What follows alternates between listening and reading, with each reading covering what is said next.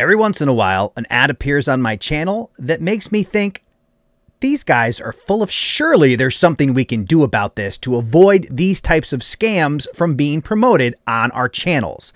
In this video, I'm going to show you exactly how you can go in and block advertisers on your YouTube channel.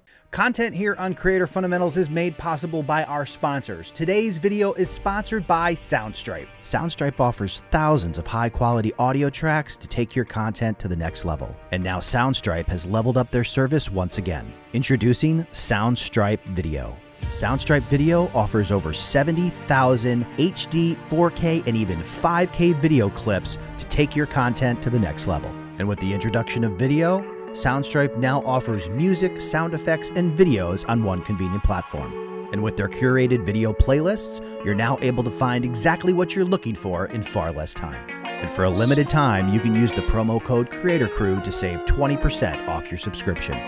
Now is the time to go pro with Soundstripe.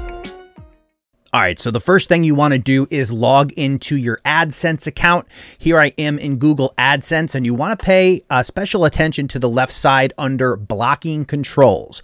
We're going to go ahead and click blocking controls. That brings us into this area, and then we want to go to all sites under the content subheader.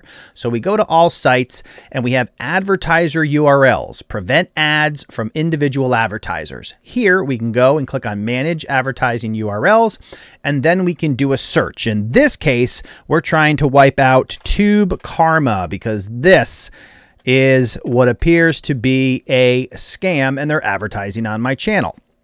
So if you happen to see an ad for Tube Karma on my channel, don't follow their advice because there's a great video out there that identifies they're doing the same thing on every social media platform, plus using the same exact actors to say that their various services gain them a bunch of followers.